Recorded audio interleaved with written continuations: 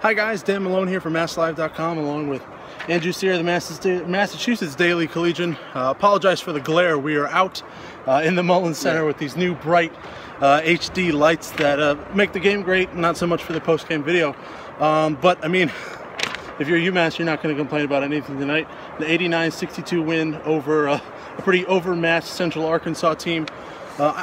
I don't know, personally, after the way they struggled in the opener against Howard, which is another kind of lowly team, a team they should beat, to come out and just kind of blow the doors off them in the second half here. They got up by 30 at one point. I think this is exactly what this team needed heading into Las Vegas next week. And I think it probably gives the fans a pretty good feeling about this team moving forward, too. It does, and you can't ask for a better start to the season. I mean, obviously, Kellogg said in his post-game press conference he still has a lot of things he'd like to work on with this team. But you're 3-0 after your first 3 games of the season, especially 3 games in 6 days. That was a pretty quick turnaround, like Kellogg said. But just looking at this game, I think this was a game that UMass was expected to win coming in. And I think they lived up to the expectation. They made 16 three-pointers, tying a school record. Shots were falling. Jabari Hines, once again, continues to prove that he's made the biggest jump from last year to this year. 24 points again. And he really took the foot off the gas. Kellogg subbed him out, I think, just under 8 minutes left. And I think he could have easily, proceeded that number. But just an all-around good team win for the Minutemen, especially given the team confidence going into Las Vegas. I think internally, I think they're happy with where they're at. But I think at the same time, I think both Kellogg and I think a lot of the fans know that the road's only going to get harder for this team, and they still have some things to improve on, in particular that half-court defense. Yeah, let's not mince words here. Central Arkansas is an awful team. They won 2 games last year. They started 0-19 before they finally ended that streak. And they were only up by 11 today, UMass was, at the half. Derek obviously wasn't pleased with that. He probably said a little something in the half, and in the locker room at halftime. And it took him a couple minutes to get going again. And then finally, Jabari found that little whatever it is that's kind of pushed him over the to another level this year. And then Dante too. I think it was huge to see Dante Clark come out and shoot the way he did. He made 5 of 10 from three-point land, 17 points for him. And because he said against Harvard that he was kind of struggling. He was pressing. He was forcing it. Tonight it seemed to come a little easier for him. Kellogg says he's not still quite there defensively, but to see him come out and shoot in concert with what Jabari did and setting, a new career high for the 3rd straight game, that was, you can't draw it up much better than that against a team you're supposed to beat. Exactly. And I think also what's impressive about Jabari, not only his ability to score, but he had 9 assists to just 1 turnover tonight. That's a great ratio. It is. And coming into the season, especially with Trey Davis, who ran the point for most of last year's start at point guard, Jabari Hines has slid into that role nicely, and I think it's actually been better for him and Trey Davis. It allows Trey Davis to play off the ball. He's been getting some shots to go. But like you said with Dante, he's been struggling the first 2 games of the year. It wasn't so much that he wasn't getting the open looks, because he was getting shots. They weren't falling. And it's nice to see for him to get that going. And I think that moving forward, he's going to be a guy, because honestly, do we think that Hines can keep up this play for the entire season? Maybe not 24 points a night, but I think he's taken a step.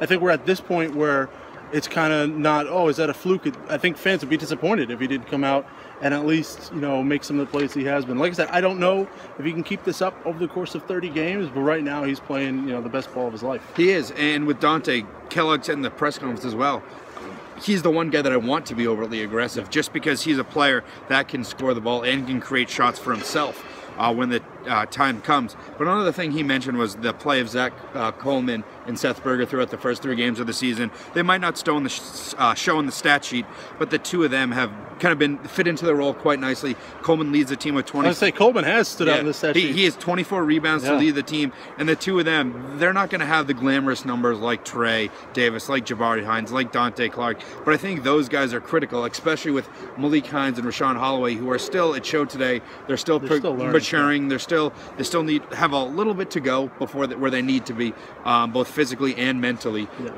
So the fact that at 6'7", Coleman is playing the center and leading the team in rebounds, and with Seth Berger, not the most stocky guy inside, but the fact that the 2 of them are playing where they are inside, I think that's got to be rewarding for Kellogg, and definitely something that he's been happy with for the first 3 games. Zach Coleman averaged 35 minutes over the first 2 games. Only played 17 tonight, which I think is good for him, considering they were kind of watching his minutes last year.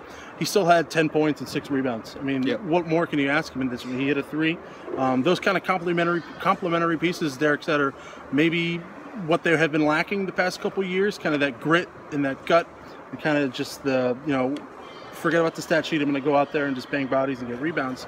But you mentioned the big guys, Malik Hines and Rashawn Holloway, both fouled out tonight. They didn't have a super statistical impact. They didn't need to, in all honesty. But this wasn't another step forward for them. It's still, they're played 3 games in their career. It's still early for them. And lastly, Zach Turcotte, the walk-on junior who, he's there every day in practice. He does everything else everyone else does. He doesn't have a scholarship to show for it, but he got in tonight. He did. They didn't need him because of foul trouble, although it looked like they might early on. But he got in, and he scored a couple buckets. He put a nice little move in the paint, kind of in slow motion compared to some of the other guys. But he spun a guy around, and he got in there. He got his name called. He got some cheers, and I think that kind of put the it was like the icing on the cake for a blowout win. It was, and it was nice to see, especially you got the crowd fired up. Anytime you can get a walk-on in, especially just for the teammates. You saw as excited as Turcotte was his teammates on the sideline. They were going nuts. Bergantino was jumping out of his seat. It was nice to see. But one last thing, C.J. Anderson, 12 rebounds, career high. Yeah. Kellogg mentioned that he's the guy that he's been really impressed with.